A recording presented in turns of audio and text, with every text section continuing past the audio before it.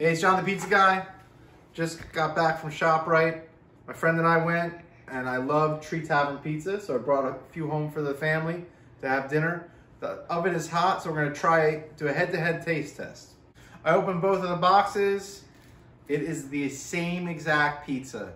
So for $4.49 or $7.49, you can get the bowl and basket at $3 cheaper. Let's give it we're gonna heat them up and we're gonna try them. But by the looks of them out of the package, they're identical. Pizzas are in. On the left side is the bowl and basket. On the right side is the Tree Tavern. I think these are identical pizzas.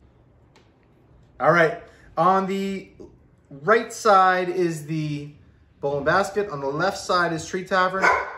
I can't even tell the difference, honestly. All right, we're gonna slice them up and try them. First, Pete is trying the Tree Tavern pizza.